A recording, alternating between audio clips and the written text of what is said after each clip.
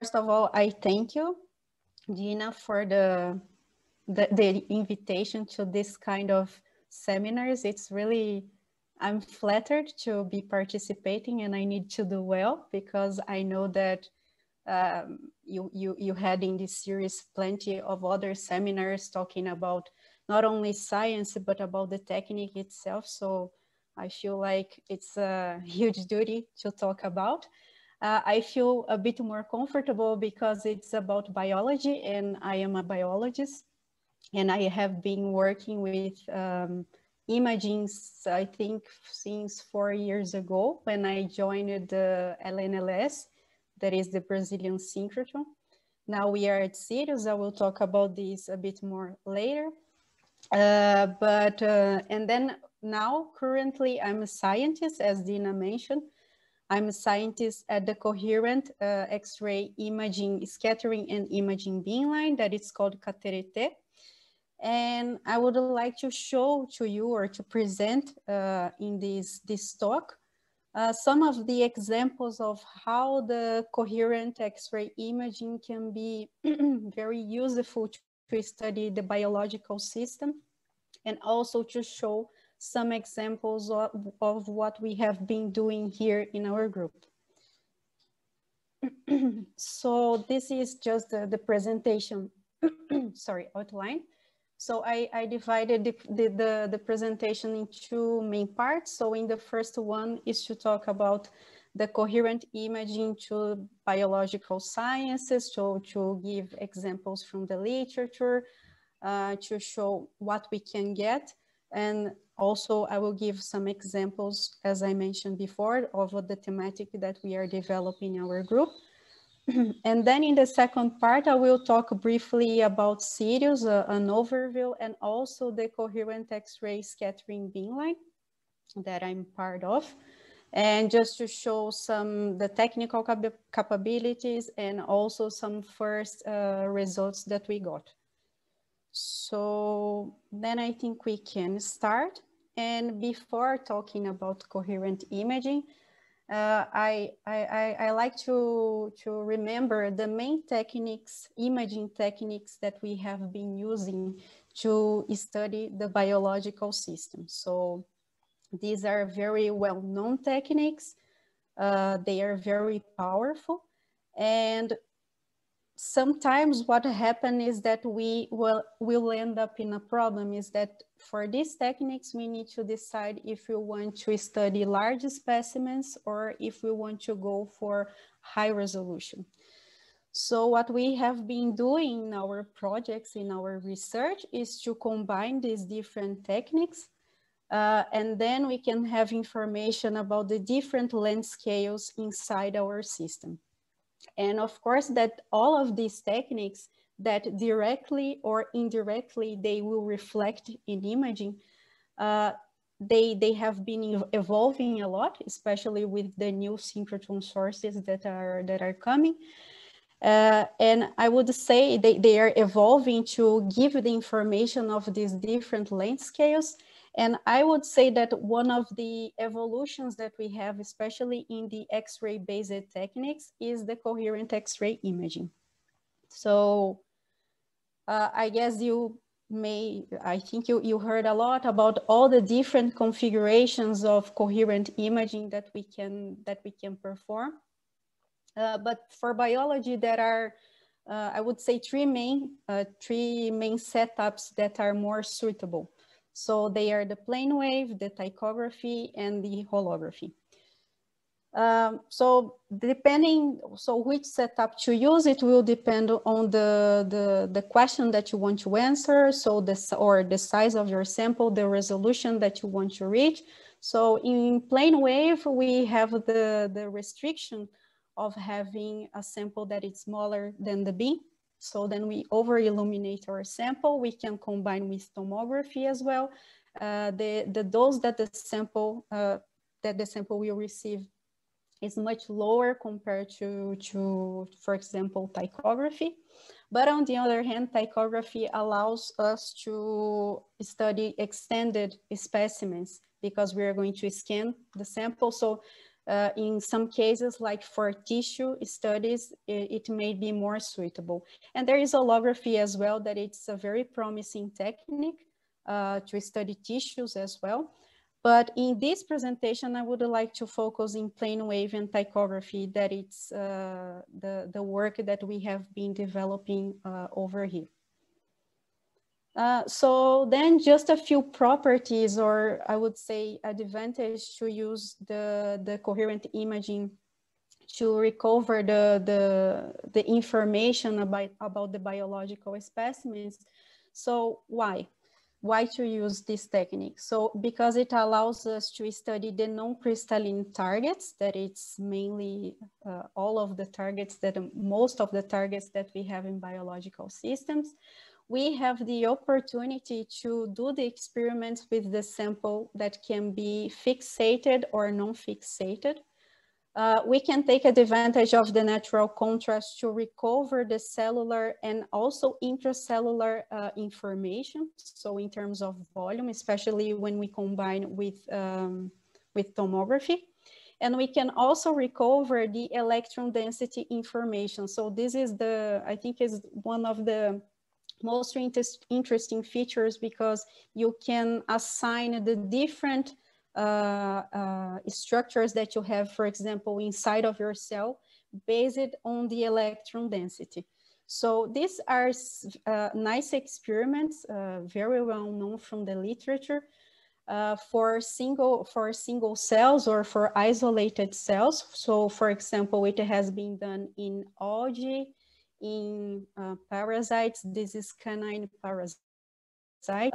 Also you can see in yeast, you can see this for bacteria as well.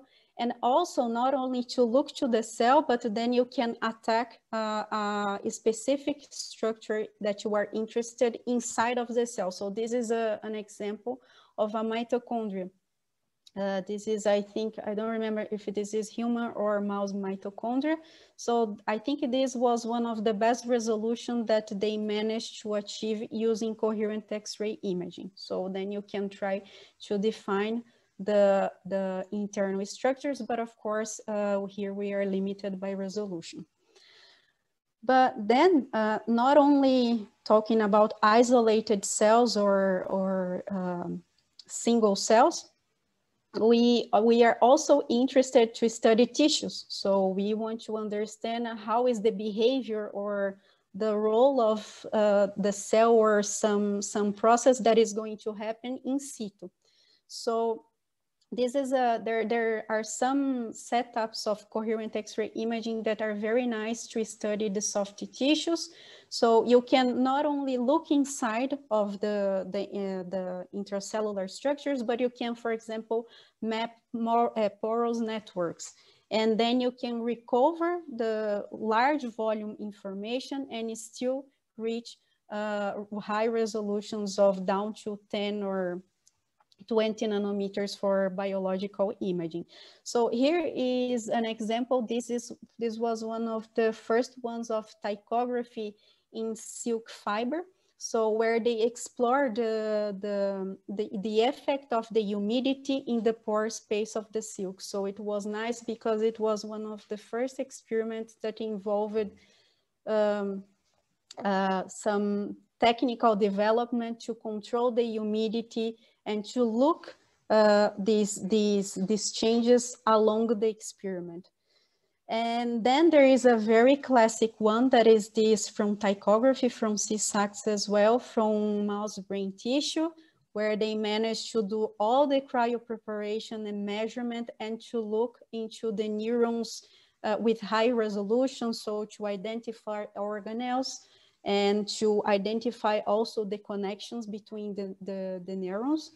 And once this was done, then it was like a trigger to explore some scientific cases related to disease. So for example, this one, where we have the Parkinson human brain that was also done at CSACS, where again, we can explore all the neuronal connections and try to understand a bit more the physiology of the disease.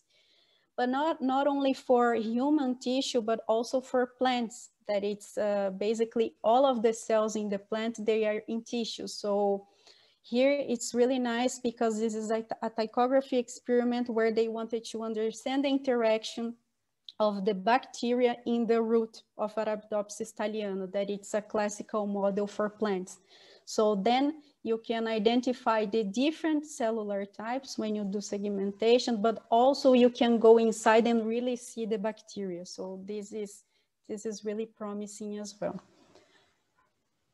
So, but we know, or maybe you should know, that there are some key points or bottlenecks in the whole workflow for the 6DI, for the coherent X-ray scattering and imaging experiments, that it involves the sample preparation.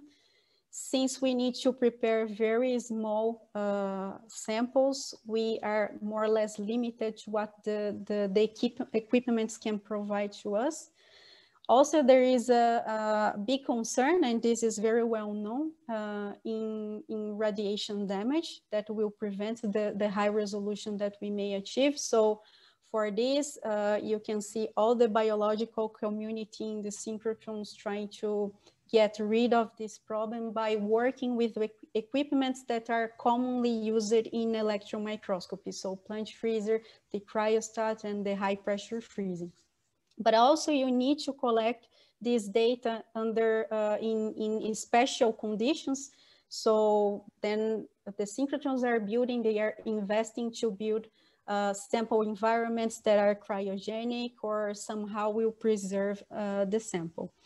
And also a very important part of this workflow is the image reconstruction and data analysis. So more and more we are producing large amount of data, and we need to have even more powerful machines to do so.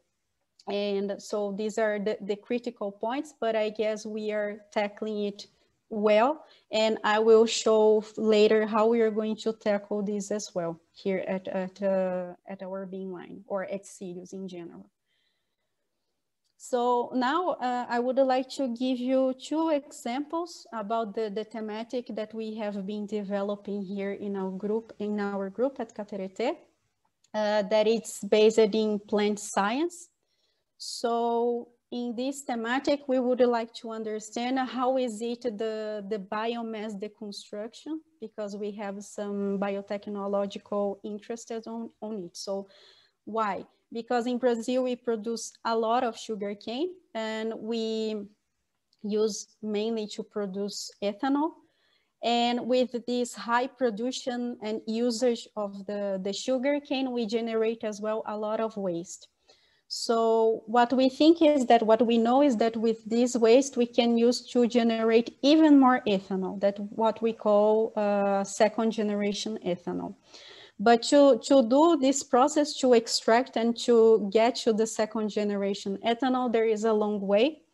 And we need to try to isolate somehow the cellulose fraction of this biomass. So the biomass is basically the plant cell wall that it's dry. And then what we need to do is to get rid of all of the other stuff that you have in the cell wall and keep only the cellulose. And then the cellulose we will submit to enzymatic hydrolysis that will generate the glucose. And the glucose is going to be the raw material for the fermentation to generate more ethanol. But then one of these trashes that we need to remove from the sugarcane is the lignin.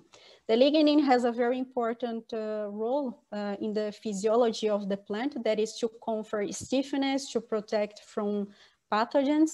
But when you think about the application, this is really a bottleneck, because this is going to confer the recalcitrance for the material. So we want to get rid of the lignin somehow. And there are different approaches to do this. And one of them, for example, is when you submit this material, this biomass, to physical or chemical pretreatments, and you remove somehow the lignin. And then there are different processes that are already described in the literature that are used in the large scale. but always they have been optimized based on functional studies, but there is a lack on the structural studies to understand what are really the modifications that the pretreatment is introducing in the nanoscale of the material. So we wanted to understand that, to try to see if we could improve this process of extraction that it's currently very expensive. So to do so, we decided to go for the experiment of CDI, the plane wave CDI. So this experiment was done at ID Tambin-Line at ESRF in France. I did it was the project that I developed during my postdoc there. So this is a very nice technique because, as I explained it briefly, this is, you need to over illuminate your sample. The dose is going to be not so high compared to the other setups. And also it's insensitive to when you have any sample drift or oscillation. This technique, since you are over illuminating your sample, you're not so sensitive to this kind of changes. So then you can still reconstruct a high resolution 2D or the 3D image. So how did we how did we proceed with this experiment? So we took here, I'll just put my, here. So here we wanted to study the natural sugarcane, for the natural bagasse of sugarcane, and compare to one sugarcane that was submitted to hydrothermal pretreatment. So what we did, we went to the cryomicrotome. So we did very thin slices, and we generated a very large area sample, although it's very thin. But then we needed to isolate another very small area inside of this slice. So then using laser microdissection, we were able to cut these fragments of the cell wall, that it's basically the bagasse. And we deposited this on silicon nitride membranes, that is the substrate for the X-ray experiment. And then we follow the workflow for data collection in tomographic mode, then reconstructing the 3D grid in the reciprocal space. That was the input for the phase retrieval and image reconstruction. So in the end, what we have is this, here I'm showing the comparison between one particle of natural and treated sample. So here is just a single slice of the tomogram that we reconstructed. And here on the top, I'm comparing to the electron microscopy that we did from the same particle. And then when we look to the slice, or even when we look into the surface of the reconstructed image, we can see that we have some changes between the particles. But I would say that the really nice part of the tomographic study, especially when we do in this configuration, is that we can go deep, or that I mean that we go underneath this shell. And we can see, for example, all the porous network. And why this is interesting? Because when we understand the modifications in the pore network, it allows us also to perform simulations and to better understand what is going to be the permeability of the fluids inside of this particle. So when we look, we can see that we have a fibrillar disruption. So the fibers that we use it to see, now we cannot see anymore. And we can see that we have a porous network modification. But of course, we cannot do this based in a single particle, in a single fragment of cell wall. So then here I'm showing 5 from each, the natural and the treated one. And when we went deep into the porosity analysis, we could see that, in fact, this pretreatment generates a 20% enhancement in the porosity and a 2-fold increase in the surface area. So, and then we can also use this after we go for the image analysis. We can also simulate, for example, permeability. And what we realize is that this process still have some some place for improvement, because the permeability increase was really weak. So that's, I guess, what I want to show. That's the importance to show, to do this kind of experiments and to explore and how we can improve the pretreatment process. So it's kind that we are giving a feedback to the people that are really exploring this area of the pretreatments, and then we say, okay, maybe we should do some modification, because I mean, this is what you are getting only. So that's why the process is so expensive, but you are not getting anything better than 20% enhancement in the porosity. So in this experiment, finally, in these particles, we had a 3 to 4 nanometers 3D resolution. We managed to to map all the porous network inside of these particles. And in this case specifically, we were limited to the particle size because we had a very small beam. So it was 10 microns beam. So basically we needed to look to particles smaller than that. So this is a bottleneck, but I guess I will talk later when I talk about larger beams. And then the improvements that the plane wave can bring for the biological samples. Then a second example that I would like to give. So coming back to the bottleneck, that is the lignin. Another way of getting rid of this polymer is using genetic manipulation. So when we use genetic manipulation, we are going to basically mutate the lignin pathway deposition. So you can silence genes that are responsible for the lignin production and therefore the lignin deposition on the plant. And by doing so, you have a more digestible plant, thinking about the further steps. So usually you have several enzymes in the pathway that can be silenced or mutated. And usually these experiments, these tests, they are done in Arabidopsis thaliana, that it's a model plant. And then after you validate this in a simple model, then you go, for example, for the sugarcane or starch or whatever. So here in this case, we looked for a mutant that it's actually the enzyme C4H, that it's responsible for the lignin deposition.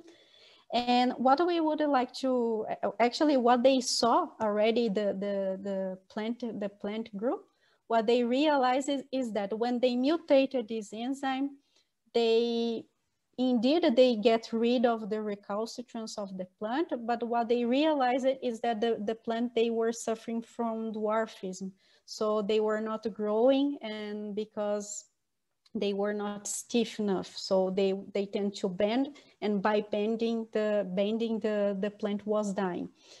And this is because the plant cell wall is much thinner than it was in the native plants. So then you need to balance at how much does it cost to decrease the lignin, but then to still have a viable plant. So in this sense, we wanted to go into the structural part of this work.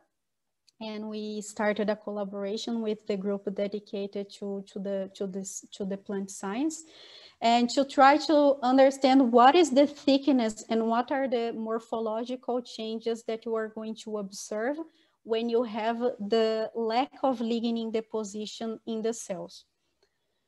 So to do this kind of investigation, we went then for ptychography experiments. So this experiment was done at CSAX Binline at PSI in Switzerland. So the great advantage of this technique, as I mentioned before, is the ability to scan a large volume sample. So you are not limited by the beam size anymore. You have some problems with radiation damage because the dose is going to be very high. But on the other hand, we can combine this with cryogenic capabilities to try to decrease or to avoid the damage. So how did we proceed? So we take the Arabidopsis thaliana wild type and the mutant. we collected a fragment of what we call the petiole. So is this region here close to the leaf. And then we did a preparation that is pretty much similar to the transmission electron microscopy. So we did chemical fixation and resin imbibition. And then instead of generating the very thin slices as we do for the electron microscopy, what we did, we take this block of sample and we did the FIB-SM. So with the FIB, we generated a pilar of about more or less 5 microns diameter and in height that we took to the mainline. And then we did the ptychography in tomographic mode. So to do this experiment, since we had a large volume sample, we know that radiation damage was going to be an issue. So we took advantage of the cryogenic instrument that they have there at the beamline, that is the Omni, and we did all the experiments using this instrument to prevent the radiation damage. So then, so first we reconstructed the tomograms to compare the wild type and the mutant. And when we look already to the tomograms, we can see there are it seems to have some similar dissimilarities between the two samples. You can see that in the mutant, you have some thinning of the cell wall. But to be sure about that, of course, that we need to analyze this image. So then what we did was to extract the cellular types that we're interested into. And by doing so, we also separate the different cellular compartments. So in our case, it was the cellular lumen, that it's the yellow one, and the cell wall.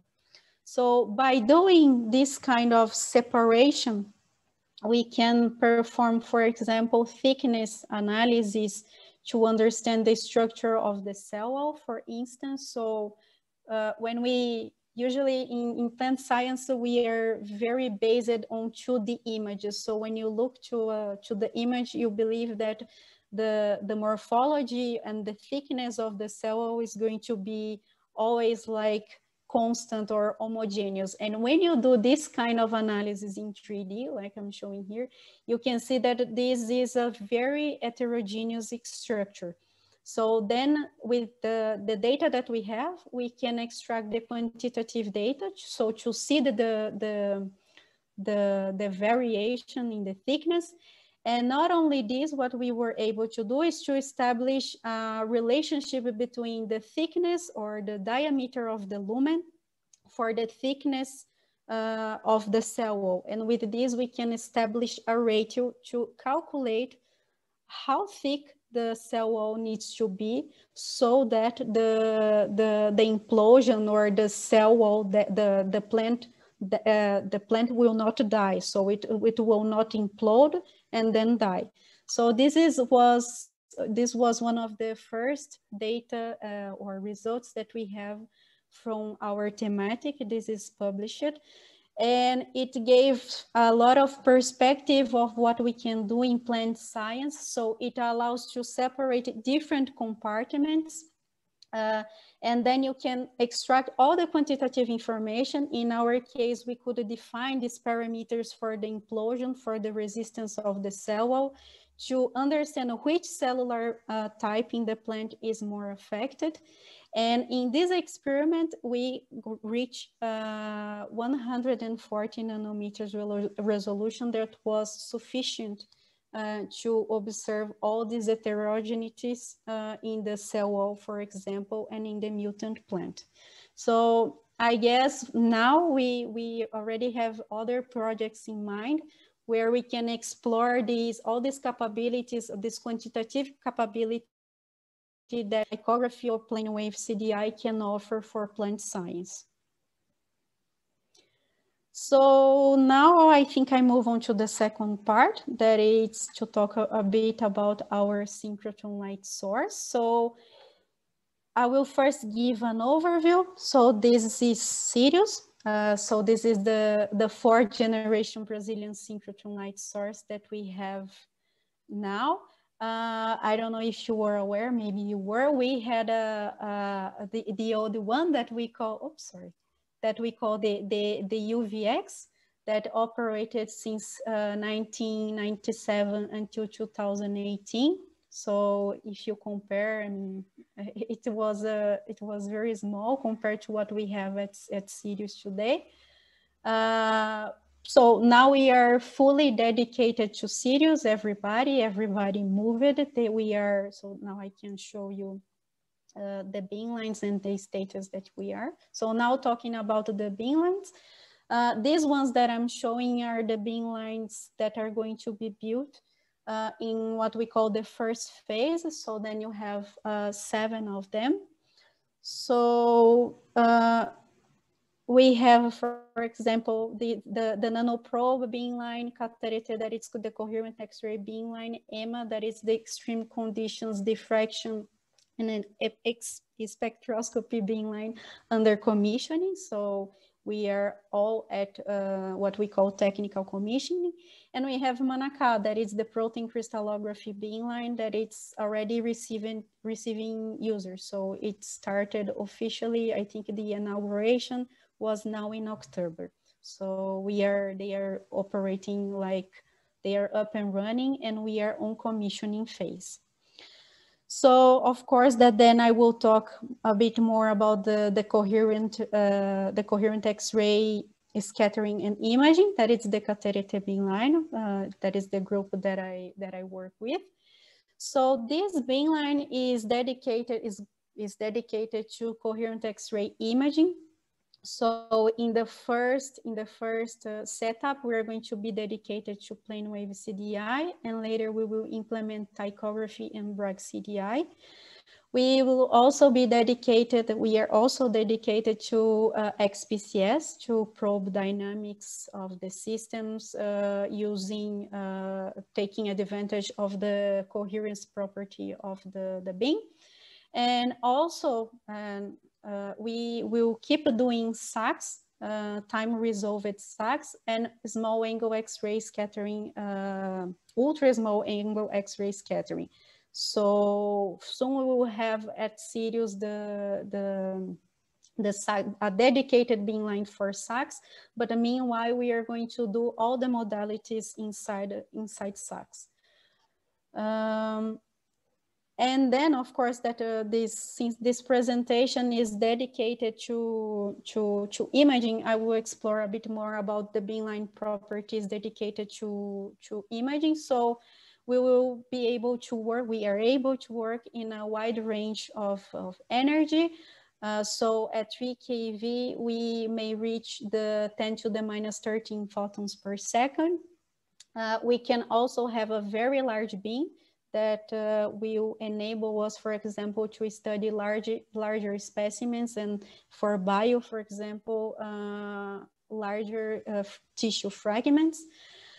Since we have this long tunnel that I showed before, we'll be able to work up to 30 meters that we will enable the different experiments that I mentioned before.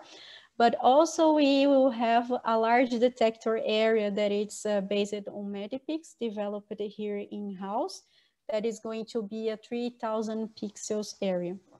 And since, so why this is important? I mean, since we are basically limited by the higher scattering angle, I mean, the larger the detector we have to collect all this information, and the sample to detector, large sample to detector distance, the better. So that's why we invested a lot in having these very long range on the sample to detector distance, as well on the size of the detector. And then this is just to show a picture of how the end station looks like. So we have the beam coming from here. We have in the sample here, in the sample environment, we have the LINXS, that it's an inline microscope. So it's like you are looking in the same direction as the beam is coming. And this allows us to, for example, to look into the sample, to align the sample, and so on. In this sample, in this sample stage, we have also some interferometers that will help us to monitor any sample stage oscillation that might prevent the image reconstruction, for example, or to obtain high resolution. So then we know by how much the sample is moving. And also on the top of the stack of stages that includes the rotation as well, because we will work in tomographic mode. We have a very versatile sample holder. So we can it can host silicon nitride membranes, capillaries, so we can work with powder, with liquids, and eventually in the future, we are developing now also to work with gases to study in situ reactions. So this we put inside of, let's say, enclosure that we call. This is going to be, the humidity is going to be controlled inside, because we are going to work, is not showing up here, but we have the LNLS, that it's a cryo stream that works with helium at liquid nitrogen temperatures to do the cryo experiments for the biology. So we have everything in a compact setup. And then in terms of science, I already started saying before, but also it's not only about biosciences, but also material sciences. So study tissues, to study cells as well, but also to study, for example, catalysts, and to understand the hierarchical structures of the hierarchical structures inside of these thematics.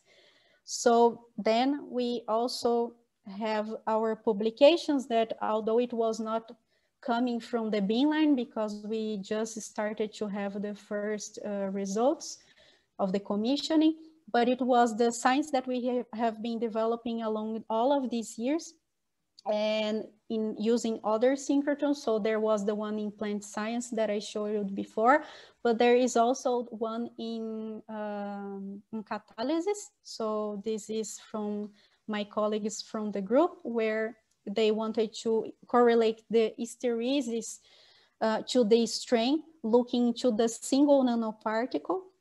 So they did Bragg CDI in operando mode, and they reached 15 nanometers resolution. This is it's very new, this work that came out, and it's a collaboration with APS. And then I come back to that slide of bottlenecks of coherent X-ray imaging. And I would like to just to highlight how we are looking to tackle all of these issues. So for example, in terms of sample preparation and radiation damage, we are preparing a cryogeny lab that is going to be close to the beamline, where we are going to have the basic equipment to start to work, for example, in cryo conditions, in the case of the bioscience and soft materials as well. And in terms of image reconstruction and data analysis, I mentioned the powerful machines that we will need, but also we need powerful minds to know how to optimize, how to treat such large volume data, how to process, and how to analyze. So for this, we have a dedicated team at LNLS, that is the scientific computing group. So they are fully dedicated to improvements in image reconstruction, to storage, and to image analysis as well, to try to develop programs and our own free softwares to do this, all the workflow. So I guess we are on the way to try to solve these issues. And I believe that it's like any other place, all the other synchrotrons are doing right now, because these are really big concerns. And then just to show some first imaging results that we got from the beamline. So we started with some patterns. So this is the image of the coherent scattering of a 2-micron spin hole. So we had the 2 microns, the 5 microns pinhole. Then we went for the Siemens star. So then we are doing we are using these standards also to do the technical commissioning, but also, and then before we start the scientific commissioning, was the first, this is the grid, that it's a pattern as well. Sorry, that is the pattern as well. But to start with, we could reconstruct the 2D image, and we reached the 13 nanometers pixel size. So we were working at 10 keV at 12 meters distance. So this was the first image reconstruction that we got. And now we are looking forward to perform the 3D experiments and to reconstruct. So this is what we have been doing these last weeks. And then just to finish, so what I would like to highlight from all of this that I show is that there is the synchrotron, the coherent X-ray imaging, and the synchrotron provides the high energy photons and the high spatial resolution that we need to visualize many structures in biosystem. So it's a complementary technique to electron and optical microscopy, as I showed before, that have been evolving a lot along these years. It's a very nice technique because it offers the opportunity to study non-crystalline samples, non-fixated, so we can study the cells or the tissues in the closest to the native state. We can still study, depending on the configuration, we can study large specimens and still reach a few nanometers resolution. And we have all the quantitative data based on electron density that we can extract. And it's nice to highlight that we have some challenges, some bottlenecks, that it's in sample preparation, radiation damage, and the large volume data that we need to process.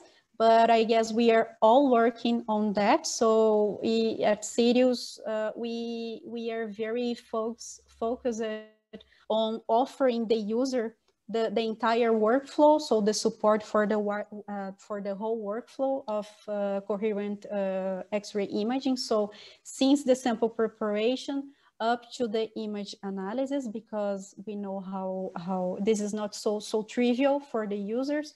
So we are working hard on that, and we are implementing already.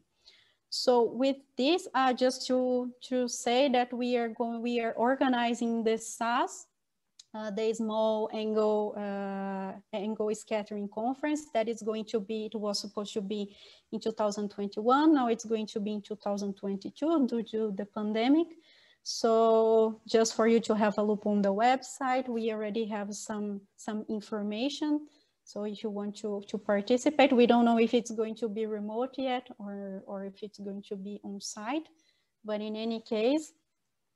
And then I would like to thank, so I mainly the group. So at LNLS, there is the Caterete group that we have. So it's Thiago and João, that they are the technicians for the beamline. Florian Menot, that is the leader of the group. So Aline, that is the scientist dedicated to XPCS. Luisa is the student.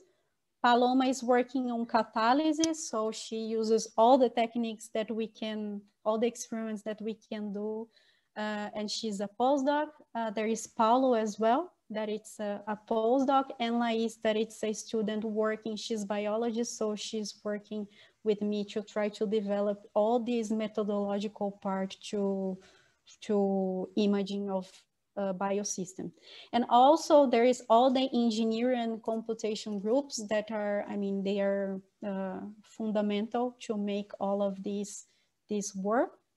And also the collaborators from all the work that we did in these last 4 years. So there are people from Brazil, that are from PSI and ESRF. So, and thank to the funding agency. So if you have if you want to contact me, I put my mail over here, so feel free. And I thank you for your attention. And then I open if you want to discuss or if you have any questions. Thank you so much, Carla, for this talk. Extremely interesting from the scientific and the technical part.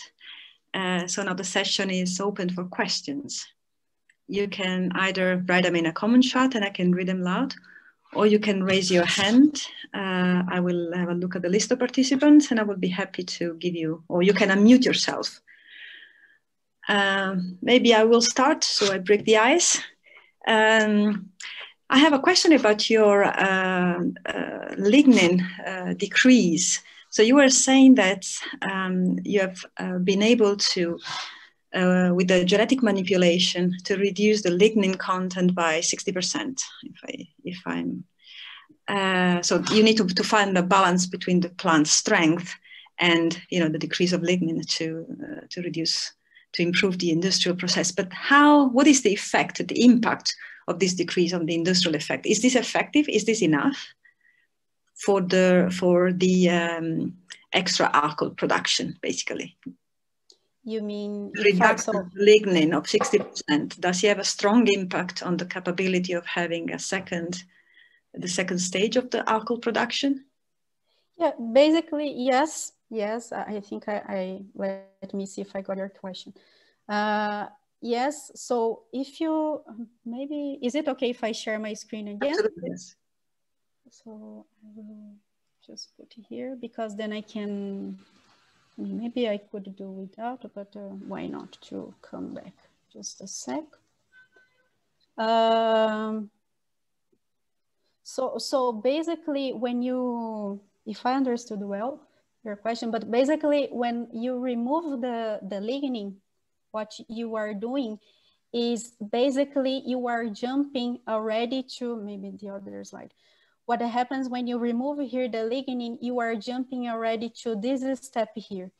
So it's where you have, let's say, more exposed cellulose, so you don't need to do any treatment or chemical treatment, because what happens is that when you have this intermediate step of chemical or physical treatment, sometimes you have some subproducts that might be very bad for this step of enzymatic hydrolysis. So yes, you remove the lignin, but then you have a lot of secondary products that might prevent to go on. So if you can manage somehow to remove or to decrease the lignin content, and then you expose the cellulose, or you have, let's say you have the cellulose more pure, then you can jump already to this step here without having any bioproducts. So in this sense, this is why this is very important. I mean, if we manage to get to, actually there are some I think it was in sugarcane, they managed to find some mutations, some proper mutations that you can maintain both. So the plant is still stiff, so it will grow, and you still have the decrease, even with the decrease of the lignin. So then you have a higher digestibility. So I don't know if I answer your question more or less. Yes. There is a question from Ian Robinson. Please, Ian, you can unmute. Yeah. Hi, and thank you for the talk. I missed the beginning, but I got the end part of the talk, and the results from Sirius I was most interested in. You showed diffraction from a 2 micron and a 5 micron pinhole, and the 2 micron looked correct, but the 5 micron looked like it was, there was not much fringe visibility. And so I'm just wondering if you've been able to figure out what has gone wrong with that one. This one here, yes. Yes, yeah, this one. So basically this, now we are I think in the last week it was, we decided to change a bit the energy, and then actually we are having, what happens is that now we are dealing with beam instability problems. So that's why we are just doing for now tests in 2D. And actually this was before we could track these instabilities. So for now, what we have been doing, since we know that they exist and we know when they are going to happen. So now we are playing more with the slits to try to decrease the beam size and try to cut as much as we can, and to really have only the coherent beam in the spot. So here I didn't put, but now we redid the same experiment with the pinhole with this, let's say, more coherent beam. And then indeed, you can really see the difference in the fringes. So yeah, indeed. So the decrease in the beam size to catch only the coherent fraction, it was what solved our problem. Yeah, but you can also use this as a feedback to the machine to help debug stability type questions. Yeah, so, yeah, that's true. Actually, this is exactly what we have been doing now. So we are doing now. So actually, it's a bit crazy because we are doing machine commissioning together with beamline commissioning. But so then during the night, so they are trying to switch off some feedback correctors, just to see if they can track where these oscillations are coming from. So this is really nice because we are really working together to try to tackle this problem, because otherwise we cannot go for the 3D. Okay. Thank you. There was a question also, a request for a question from Judith. Judith. Hi, this is Judith from our Synchrotron. Very nice talk. Thank you very much, Carla. Very clear. I have two questions on the technical side. First is that you mentioned that you introduced some interferometers in order to know which are the movements. Are you using those interferometers as a feedback to steer the beam or to change the position of the sample, or you are just using them for diagnostics? This is one question. And then second question is about the helium chamber. Helium is very volatile, so in theory you would need actually a vacuum chamber in order to enclose the helium without any escapes. And taking into account that helium is quite rare, how do you foresee to recover the helium if you recover it at all? Thank you. Okay, thank you. So for the first question, sorry, I forgot. So for the first question, it was about, sorry? It was about using the interferometers only as a diagnostics. Yeah, so yeah, basically now what we purchased it and we projected the sample environment to have this interferometric system. Thinking about the ptychography experiments that we are thinking to do, so that's why we put. So for now, we know that we could use eventually for the plane wave experiments and so on, but we are thinking more for the sample stage oscillations for the ptychography experiments. So then we can recover the sample stage position and somehow use it as an input for the reconstruction algorithm. So this is how we are planning to use this. And then for the second question about the chamber, actually this is the environment, the enclosure is not going to be actually full of helium. We have the LNLS. That's one of the advantage of working with this cryostream with helium, is that it's very, very low flow rate. So then, I mean, you don't need an exhaustion system because it's going to just dissipate here inside of the chamber. And then we are also going to have dry air over here. So we already did some tests. And I mean, the flow rate that we need to keep the sample frozen is very, very low. So then, I mean, at least we discussed it with the group of safety about the concerns of the helium and so on. But then at the flow rates and the amounts that we are using, it's dissipating by itself. So they don't think this is a problem. So for now we will use like this. And then if somehow we need to use a higher flow rate or we need to change the setup, then we will go for the exhaustion and so on. But for now we don't need it. I hope I answered your question. Absolutely, thank you. Thank you. We have a question from Pablo, who writes, what is the best resolution you achieved in the radiosensitive samples with CDI and with ptychography? Okay, so in the experiments that I did, the one from ID10 that I did at ESRF in plane wave, so we reached 30 to 40 nanometers resolution in 3D in that particles that I showed. And for the ptychography measurement, we reached 140 nanometers in 3D. I actually had a small question about this 140 nanometer. What was the limit of this ptychography? This is the experiment you did on Omni. Yeah, you mean the limiting resolution? Yeah. What was the main determining factor you remember? In my case, it was radiation damage.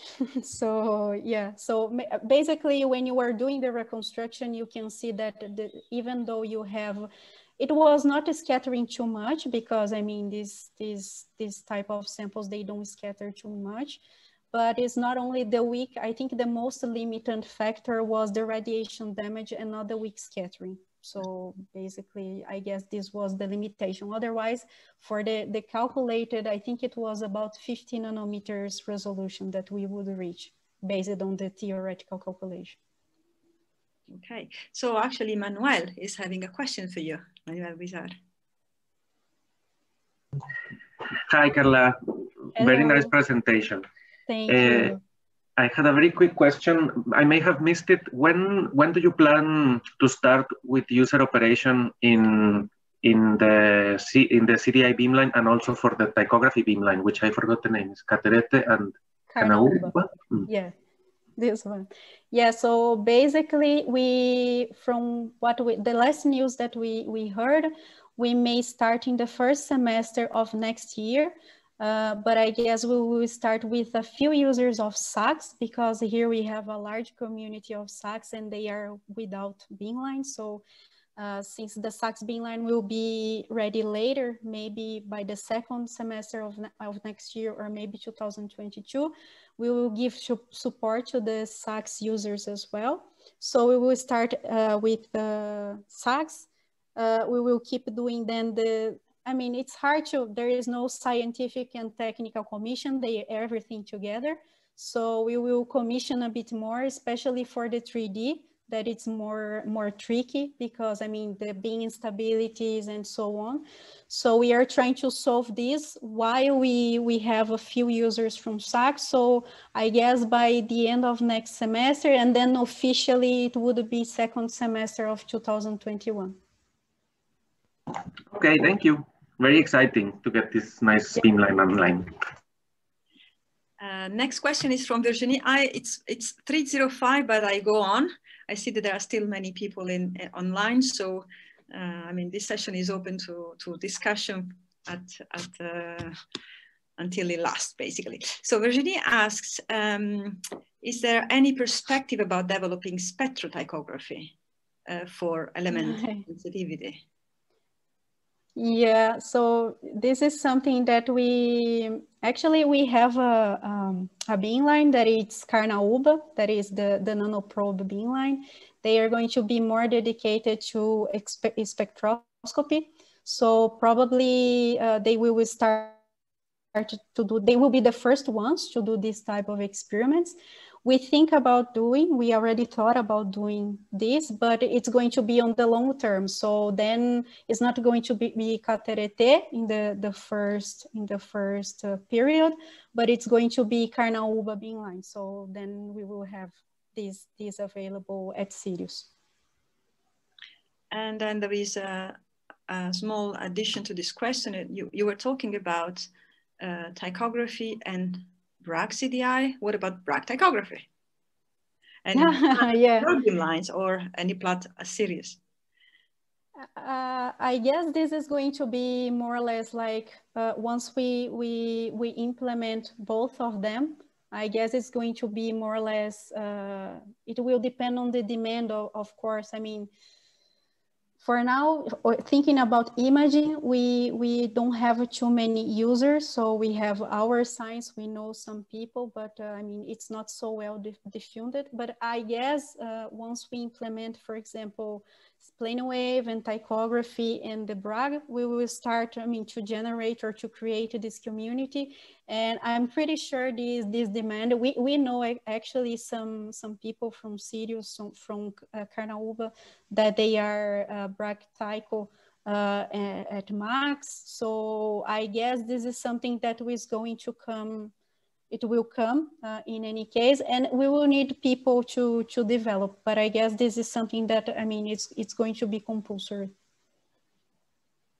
Yeah, I have a similar question about the setup you plan to do for Bragg CDI.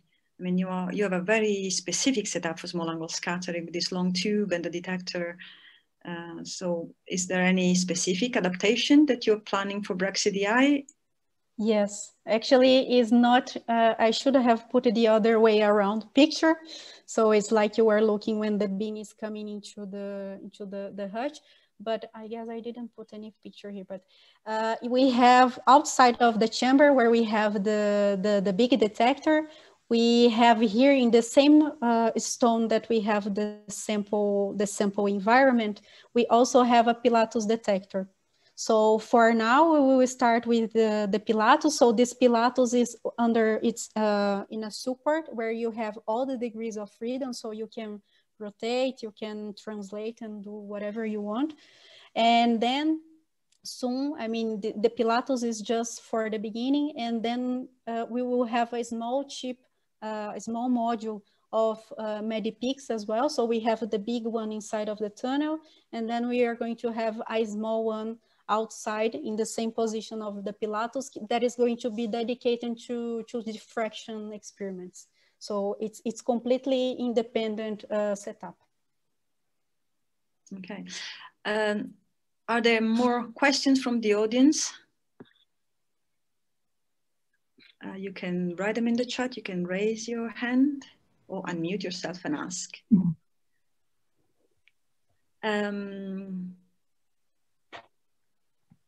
Hello, I have a question.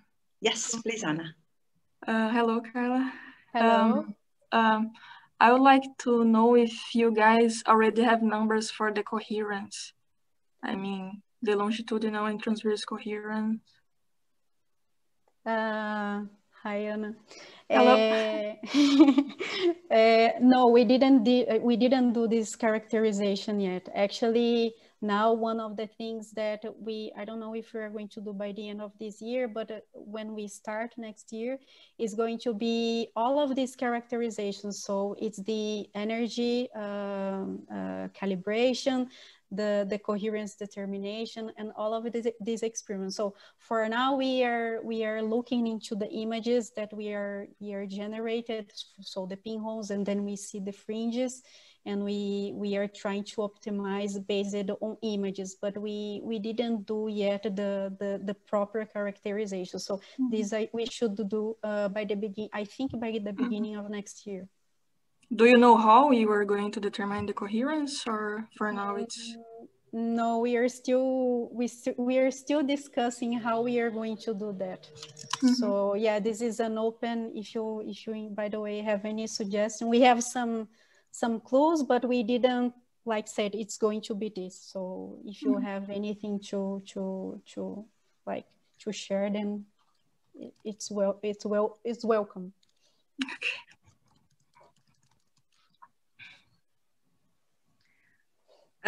Carla, I've seen in your transparencies, they are quite heavy on coherence, the plans for this beamline. I think that in the groups there are many people involved already in experiment at other facilities. So what is the strategy of the team? I mean, you are now commissioning, then you will go in operation. I suppose there will be first users, maybe commissioning users. What is the team strategy to exploit at best these capabilities of the beamline and the coherence properties of Sirius? Do you have already plans for this? Yeah, so then I guess with this thematic that we started on the plant side and also in the catalysis part, in plant science, I would say that we are not much. So now we are, for example, to to be able to tackle the commissioning and also the scientific part, we are trying to get a postdoc that is going to be dedicated to continue this project on plants. So then we can move on with all these, not only the scientific part, but to help as well for the development of the techniques of how to prepare and how to measure and so on. So for this, we will have a postdoc. For the catalysis part, the material science part, we also got interesting results. So we have much more, now we have much more ideas of what to do and how to move. So we have this project, yes, we have more people involved in the lab. So we have experts in catalysis, and also we have postdocs already working on this. So I guess this is going to be more or less the way we will follow with these two main thematics from the group. We are trying to bring other, for example, in biological sciences, not only plant sciences, but I have a strong collaboration from the Heart Institute here from the university. So there are some nice projects that they would like to be more involved. So I guess it's going to be some collaborations. They are going to start to, to just be very strong. But for now, at least these two main thematics we know that we have, and we have the scientists, postdocs that are keeping this working while we do, let's say, while we do the commissioning.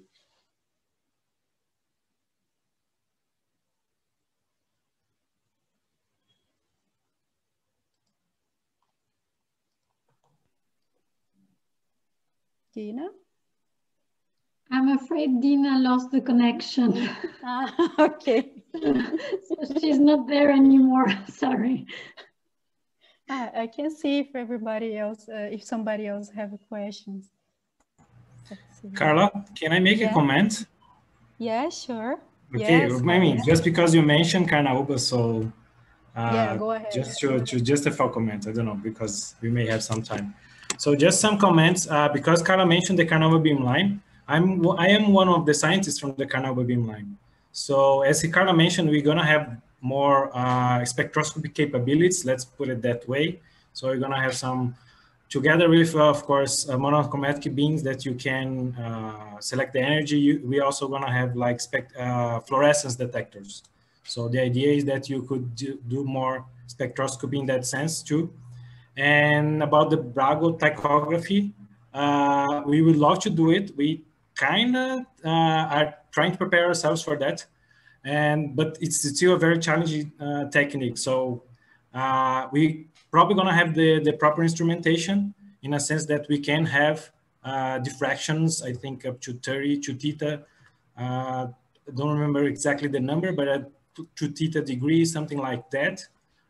So we're gonna be able to move our detector in that direction. So yeah, but the algorithms is still very hard. So if someone would like to help us in the near future, that would be great.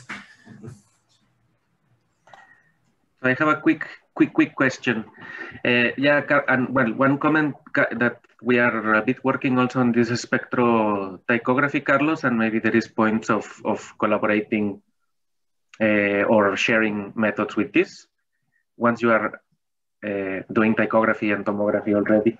And so my question was, you had, I think in both beamlines, a very special design for the monochromators that had super high stability specifications. And I was wondering, how did they turn out now that they have seen the X-rays? Are they up to spec?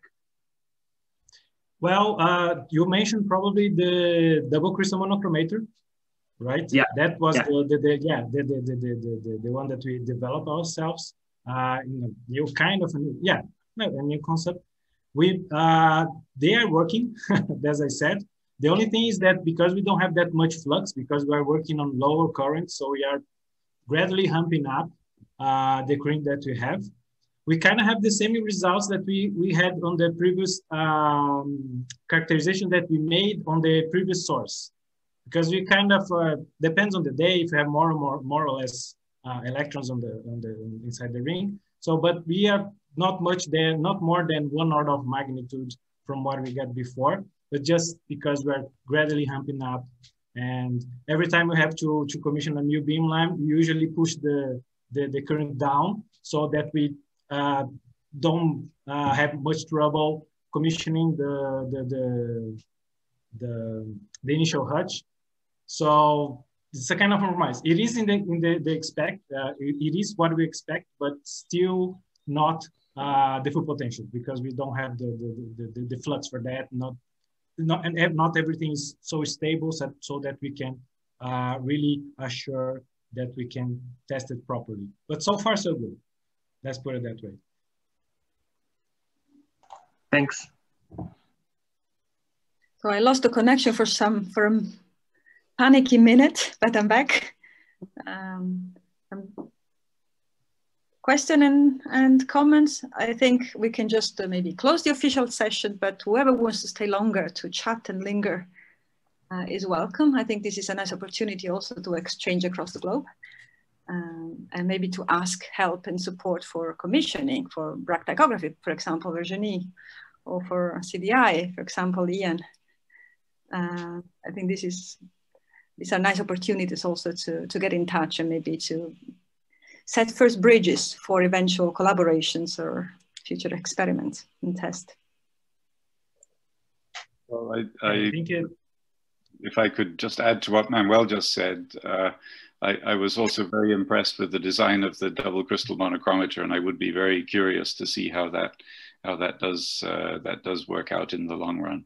It was a very beautiful design and should work well, but you know, sometimes it takes a while to debug these things.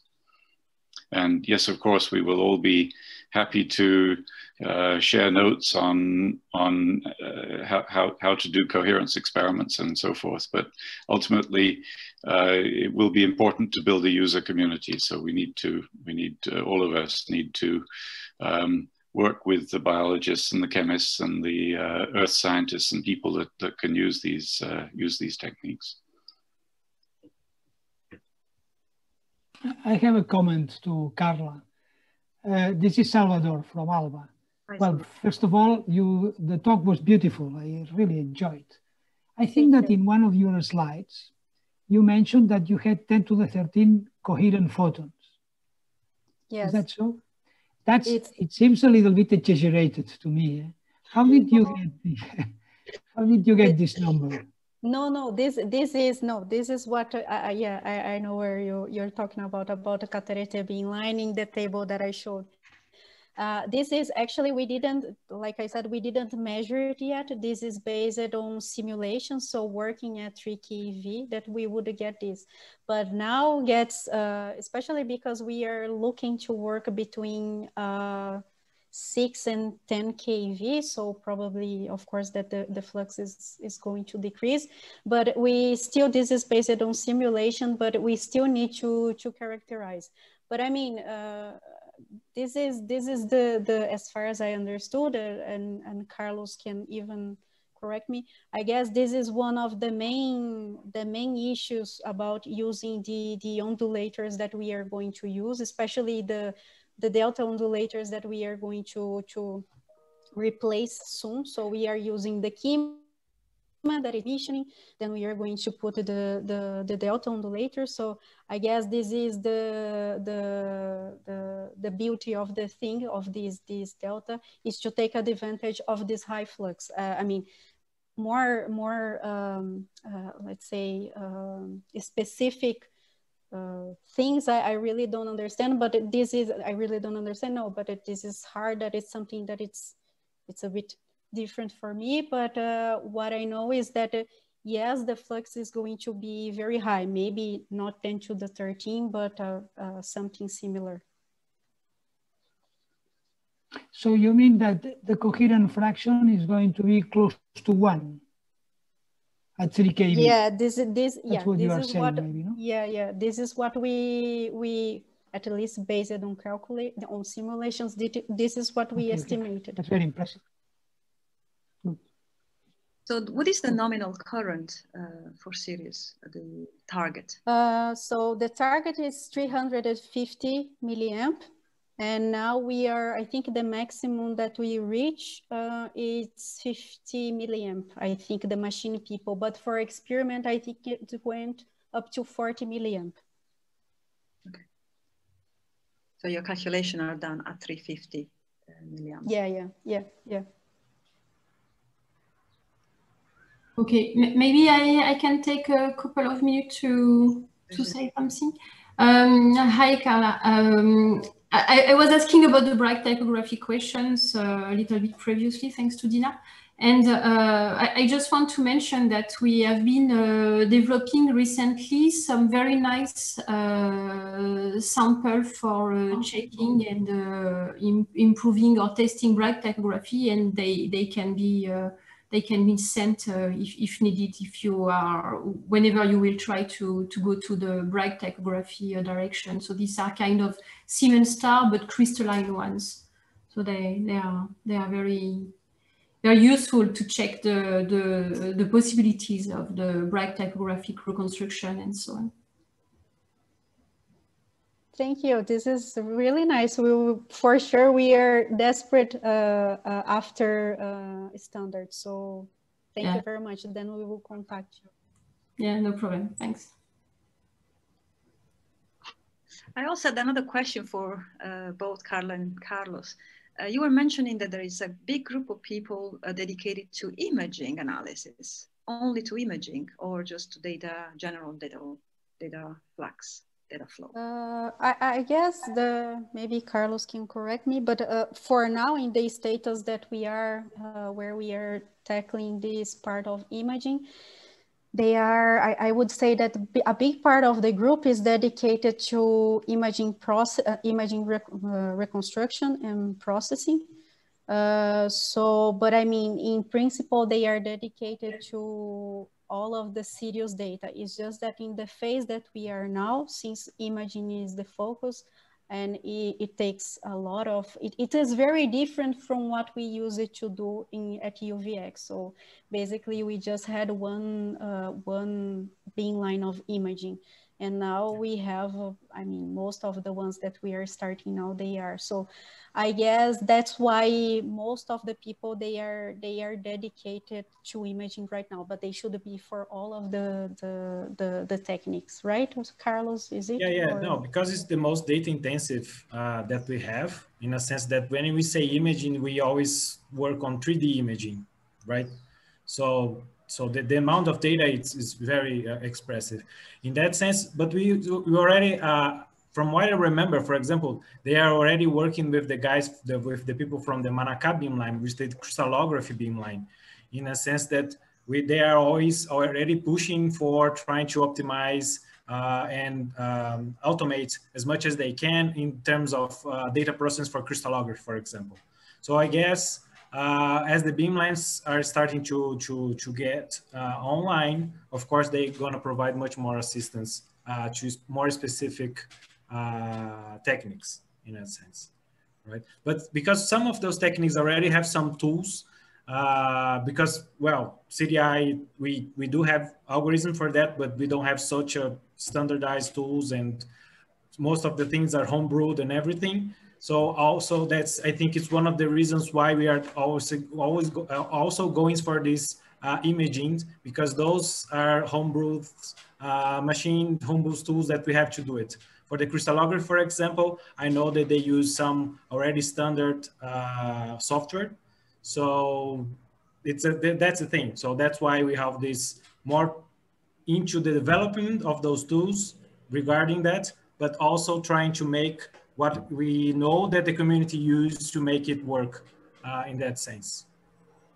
So Carla was mentioning the in-house development, but we also have that one to make it work, because we have such a, for us, it's such a new and such a huge computational power now that we are now to making it work properly.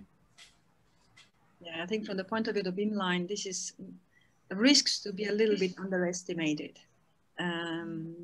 So the amount of work that is needed, even just to pull out an image from a 2D detector and put it out on the desk while you're doing the experiment. And then, you know, the second level is highlighting the part of the diffraction scattering signal that you need and analyze it or process it, or if you're doing any scanning experiment or whatever type you wanna make a map of that, you know, that feature in reciprocal space. So that's very important. So I was quite impressed, I have to say, to hear that you have a team of people working on that. That's good. This is absolutely good. We know that it's fundamental to have online capabilities, even just sorting the data, just to have an idea, and then eventually also analyze them. That's going to make the power ultimately. Great. So, well, I thank you so much for staying so long.